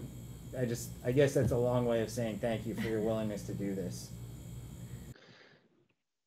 Hi, Gina. Hi, Tom. Well, I just wanted to briefly echo Chairman Pepper's comments. I think the plan you've got for us is fantastic, and I'm looking forward to see the implementation over the next month and a half. It's going to be a whirlwind, and I'm looking forward to it. Yep. Well, we definitely appreciate all of you as well. I mean, you've been so helpful and, giving us guidance and having conversations when we need it. I know we've been on a ton of calls already, and you have just such great expertise for this advisory committee. I mean, it was really easy to be like, oh, this one will be good and that one will be good. And, anything that we can do to really help the industry move forward, because for us, Vermont implementing successful standards, shows other states how to do it as well. And that's what we really are trying to do with creating these best practices is to ensure that we have what is needed on a day-to-day operations and having these expertise voices be heard. And so that we don't have to continuously revise something because it doesn't work, because we're doing it from sort of a textbook version. So we're really excited. I'm sure the advisory board may not like us by the end with all the work we bombard on them. But we really hope to get all of this done as soon as possible and into your hands. Tom? Gina, sorry. Gina, here's a question I've been getting from a few folks is, you touched on this, but who is NACB? Why'd you choose them? I mean, I think I described that a little bit now, and you did as well, but for folks that may want to do some just background research on you, are there things that they should do other than just go to your website? Are there things that they can do to kind of see you all in action, or I know your social equity plan is one of the most popular pieces of your website, and generates a lot of traffic, but are there other places that Vermonters who are curious about NACB should do to kind of lift the hood, kick the tires kind of on NACB?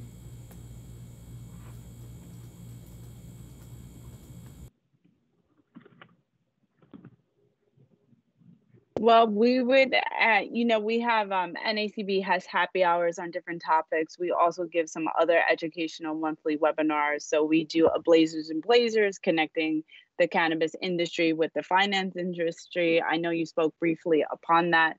We're coming out with our first cash management standards. And then next year, we're coming out with payment processing, because that's even a larger issue right now in the industry. Also, we have the Doctor's Lounge, so that's also for our medicinal cannabis. So we can send you out some information and provide this to some people in Vermont who would like to see us in action and do some work.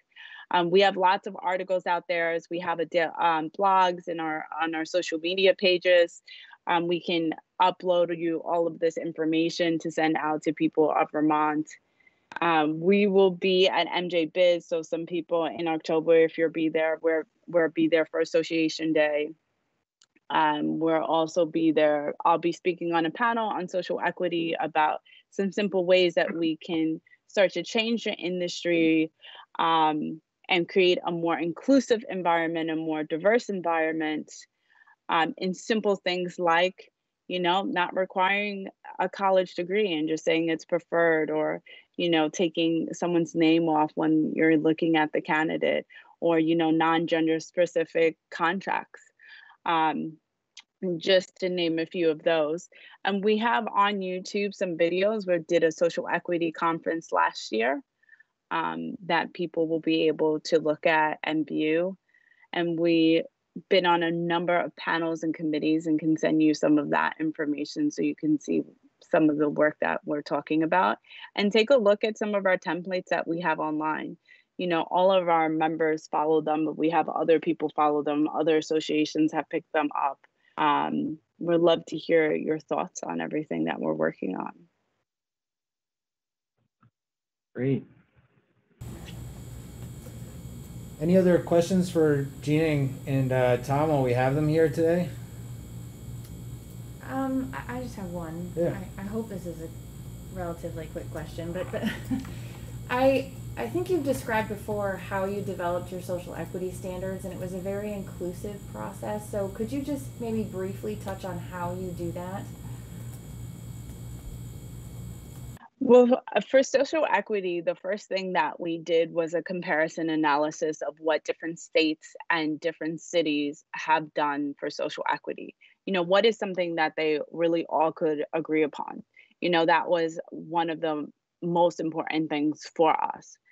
And then we took that and said, okay, so these are the things that they agreed upon, but what is actually needed in order for a social equity program to work? And then we brought in experts and even got some help from some governmental legislators as well, and their lawyers looking over these things. That was entirely helpful. Devise a committee.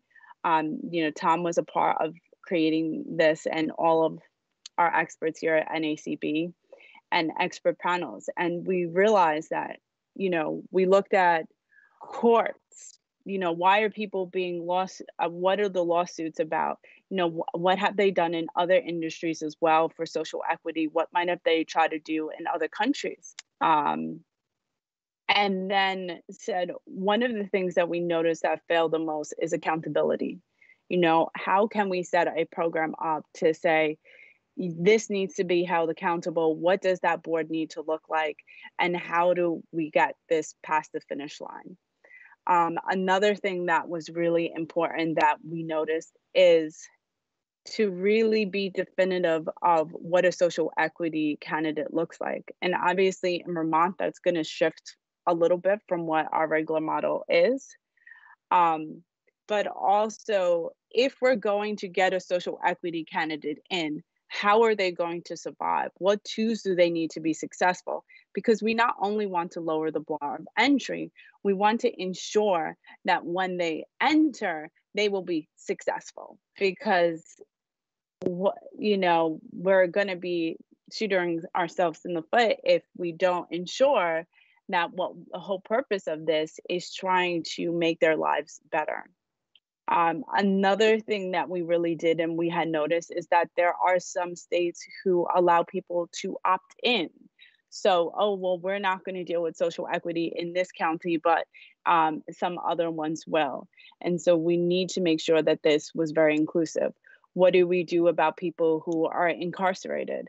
What are the expungements afterwards? What are these records? Because that is part of social equity, to be able to rebuild their lives, which some states really haven't dealt with. Then one of the most important things for me was about tax revenues going back into communities, because I think at the essence of all of this is to change the lives of people. And if we can just get a couple of candidates in with a license, it wasn't going to change the root cause of the problem. So we recommended that 20% of tax revenues goes back into these disproportionately impacted communities on the war on drugs in order to support them for education, counseling, community outreach programs, and even legal aid. So those were all some major things that we thought were vitally important. And we went to community groups, we went to experts. How much money do we really need? really to try to get a true assessment of overall what was needed to create this. One of the things that we really want to hope and do is to speak to people about social equity when we're creating this. We've had a couple of phone calls already, and we're just, we want to hear your story. We want to see what you've been going through. I think this is really important to hear the truths, because it helps us be able to create a plan that is going to be Vermont focused and really beneficial to all. And we're going to be doing that with all of our standards. We've already spoken to some community groups already, just based on, because that is the most important thing in assessing any program, is what does the state of Vermont need? Thank you. Your work product is so great, what I've seen on your website, and I think process is important. So I appreciate you kind of detailing that, because I like the way that your team approaches their work. So I appreciate that. Thank you. Well, thank you. And, we constantly are revising our standards as well if we see that there is definitely a trend or there's some court cases. I know you're seeing some court cases around social equity, the major one being quotas for different minority groups. So we made sure to stay away from that we're seeing in Ohio. And obviously we're looking at the one in Illinois as well. But I think, we just need to choose, are we going into a point system or are we going to lottery, and just stick to that one. But, always it's like, because this is just a new industry, we're constantly needing to be on the top of the news, on top of court cases, to ensure that, the state of Vermont or any of the people that we have out there are saying, they don't fall into those traps. Thank you. Okay. Well, this was, go ahead, Gina. I was just thinking of giving some overall process, and not just what we did with social equity models, but how we create a standard. So it is quite a lengthy process. So, we start out our standards when we get our primary advisor, our primary expert, who's working with Tom, myself, and some of the other team members. And then we're doing research. So we'll research what different states are doing. We may research what has been done in different industries, different countries. And we start with that initial draft. Then we have an expert committee, so more experts on that topic, to go through it and then continue to edit and revise and make sure that any standard that we're doing is very comprehensive. We just don't want to focus on one thing. We really want to focus completely, as much as possible, on that topic. After that process, we then bring it to our standards governance board and our advisory advocacy board. So that entails all of our members. Once we have bi-weekly meetings, and then once that draft is finalized, we have an open public comment period that lasts for 2 weeks. So we send this out into the industry and we try to get people's opinions. We may send it to a different additional experts if that is necessary. And then we will have a final meeting to say we need to edit, revise based on the public comment period time. Then NACB's members then get to vote on it for approval. So the entire thing is very extensive, but it allows the industry's voice to really be heard. And at the end of the day, that's what we really need to hear. That's great. Yeah, I think that's exactly the process that we'd like to see play out here. And, what's so helpful to us is that you've already been doing this. You've been doing it all around the country. And so we have a strong foundation which we can jump from. As we move into this new phase of the board's work, I mean, as you know, Gina, we've been doing kind of thematic meetings over the past 2 or 3 months to really understand what the Vermont system should look like. And now you can help us tailor kind of the specifics to what we've learned. So I'm thrilled that we're going to be working with you, and Vincente Cederberg is our other consultant. They've got a little bit more of a discrete task than you all do. And we'll introduce both of you to our full advisory panel next week at our meeting on August 18th. Any other questions for Gina and Tom? We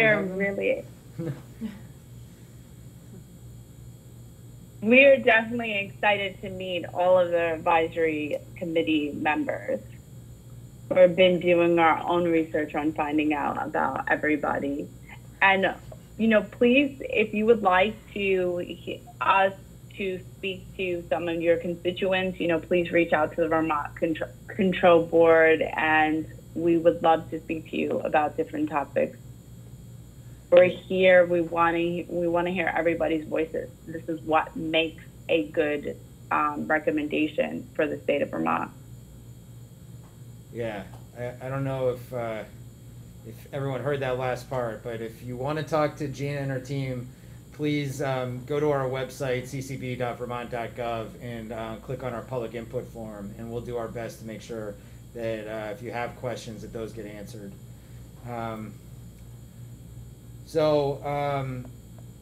I'd like to, if you don't mind, Gina, I'd like to kind of shift back to, you know, our agenda. I think that was fantastic. We look forward to working with you, but I wanted to talk just about what our next meeting is going to look like a little bit, and then talk about kind of how we intend to comply with open meeting laws as we move into this new phase of work, both from the Cannabis Board perspective and from our advisory board and the subcommittees of the advisory committee, which is complicated. So I'm just going to shift to that, if you don't mind. I think it's pretty clear to us that this is an incredibly short amount of time to do a lot of work.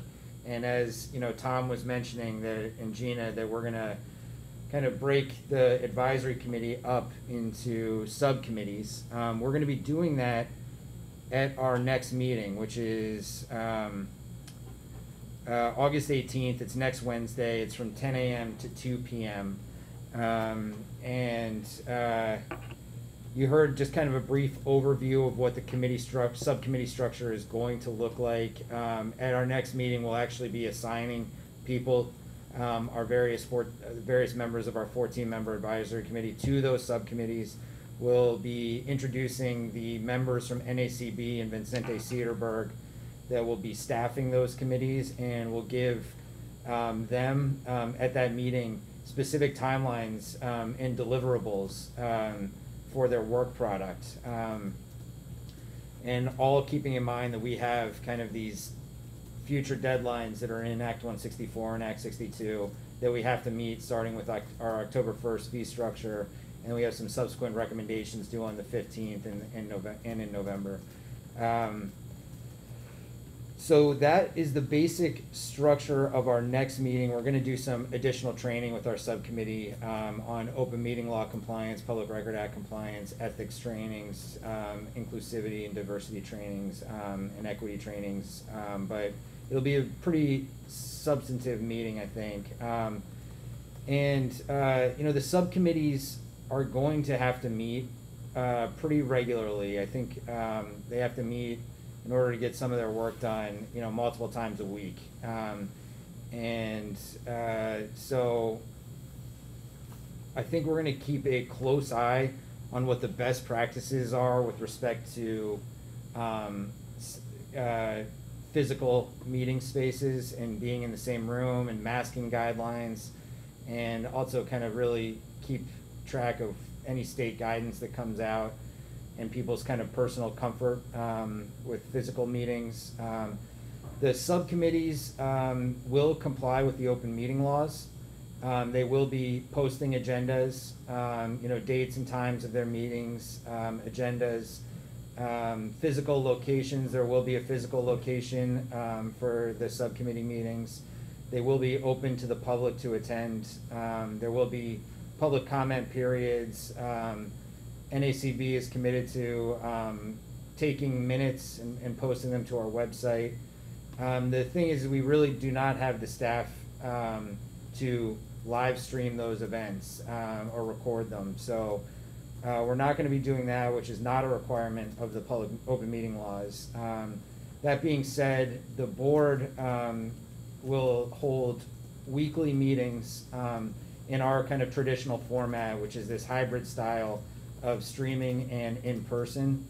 In these meetings, I think it's pretty clear, especially from our conversation earlier today, that it's hard to separate one issue from another. You know, even though we're going to have subcommittees, it's hard to kind of think of a tax structure without also thinking about regulatory compliance and how much that, or the fee structure, and thinking about regulatory compliance and how much those interplay with one another. It's hard to know, you know, market size and, you know, fee structures when you don't have a definition or understanding of what a social equity applicant is or how many folks might be included in that. So the board is going to hold weekly board meetings to kind of consolidate and really just kind of think about all of the work of the subcommittees and the work that's being produced by them. The full advisory committee will meet on a regular schedule. I think we have it set for once a month. Those will all be in this hybrid style where we're streaming, recording, and posting, but also allow in-person attendance and public comment. And then the last thing is also the board is going to be adopting a regular meeting schedule dedicated to public comment, hearing from people of the public, that will occur after hours in order to increase access to the board. And we are currently thinking that that will happen the first Tuesday of each month from 6 to 8 p.m. And so folks can come after work and really kind of have access to the board and make maybe extended public comment. So that's the plan. Obviously, you know, we're keeping a close eye on the Delta variant, the Lambda variant, whatever else is going on, and things might need to shift. But that's kind of how we're planning on complying with open meeting laws and the kind of timeline for the next few months. I know NACB has a slide that they'll be presenting next week, which really lays out the timeline of subcommittee meetings, advisory committee meetings, and board meetings, and the kind of work product that needs to be delivered. So it'll be an interesting meeting to see that as well. Any questions from the board on any of that? That's great, very comprehensive, thank you. Thank you. Well, today is a somewhat abbreviated meeting because really we're trying to kind of shift focus and pivot to the next phase of our work, and that really starts next week with our advisory committee meeting and then the subsequent subcommittee meeting. So I would be happy to kind of move down the agenda. I think the last thing that we have to do today is we wanted to do one more public comment session. So again, if you have comments for the board and you've joined via the link, please just raise your virtual hand.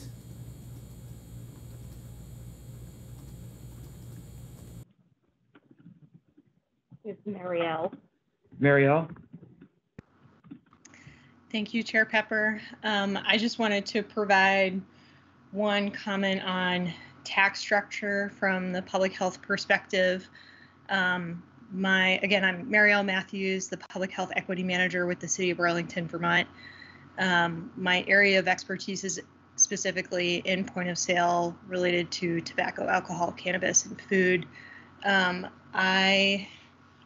One of the lessons that we've learned from tobacco from the public health perspective is that it's important to have taxes be directed towards prevention and treatment of substance use disorder that we expect to see, basically the consequences that we expect to see from the emerging market. One of the things that states have done that has gotten some folks in a regrettable situation is devoting tax dollars to funds that should really be funded through separate dollars, such as education, parks and recreation, or diversity, equity, social inclusion programs. And so I wanted to raise that as a red flag, something that we're considering here as we think about tax structures and how best to fund an equitable business program that doesn't create a perverse incentive to have more retailers in the market or have higher sales volumes, the things that would generate more taxes that would get into these funds. And so I wanted to bring that up as a red flag of, you know, having states getting into that situation and then trying to back out of it is really difficult to say, oh, we realize, you know, we need to regulate our market more and now we can't, we're facing all this pushback because it basically means cutting funding to a fund that we really desperately need. So I know that that was just one small piece of the social equity presentation, but I wanted to bring that up, and thanks for the opportunity. Thank you. We have Dave Silverman next. Dave, you able to join? Yeah, thank you, Chair Pepper. I was alarmed just now to hear you say that there's not going to be streaming of the subcommittee meetings, and I understand the staffing issue. You know, I've said publicly and privately that you guys are very much understaffed. I get that. But if there's not going to be streaming of these very important subcommittee meetings, I think that's going to discourage public input in a way that A, is not beneficial to the public, but B, is going to make the work product at the end of the day be not as good. So I really want to encourage you to try to find a way to get these things onto a live stream so that we can get maximize participation, particularly when we have multiple subcommittees meeting throughout the week. And it's just not possible for folks who are not in the Montpelier area to physically be there. You know, folks who have other jobs and things like that. You know, I don't want to I don't want to see this. I don't think you want to see this end up be a situation where the only people providing public comments are the professional paid lobbyists. Thank you. Thanks, Dave. Tito? Tito?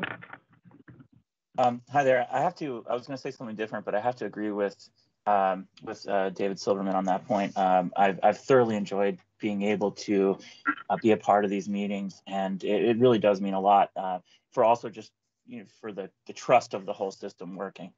But what I wanted to go out saying was just the importance of the 1,000 square foot craft license referring to flowering canopy. I think that's the only way that the small Vermont grower can be competitive in this future market.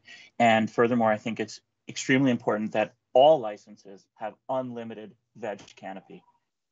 It's just so important for having a full productive crop each time. Thank you guys so much. Thanks. Jesse Lynn Dillon. Jesse Lynn. I think it's working. All right. All right. Thanks again. I know I apologize. I always chime in, but I wanted to thank Silverman and Tito for speaking to that and reiterate that with the advisory board or the subcommittees as of right now, we don't know, you know, from our understanding, we don't know what those subcommittees are going to include. I agree and want to second, as a patient and as a patient advocate and representative and as a caregiver, for me to have access to these meetings has been so important and crucial, and I'm very grateful for that. So I would hope that that is something we can look at moving forward, that the advisory board committees or these subcommittees may be open at least, you know, for us to see or access or have some kind of public comment so that they do have access to more of the kind of communal communication and our interests and thoughts as well, please. So thank you. Anyone else? Not currently. We have two folks on the phone. If you've joined by the phone and you want to make a public comment, please, you can do that by hitting *6 to unmute yourself.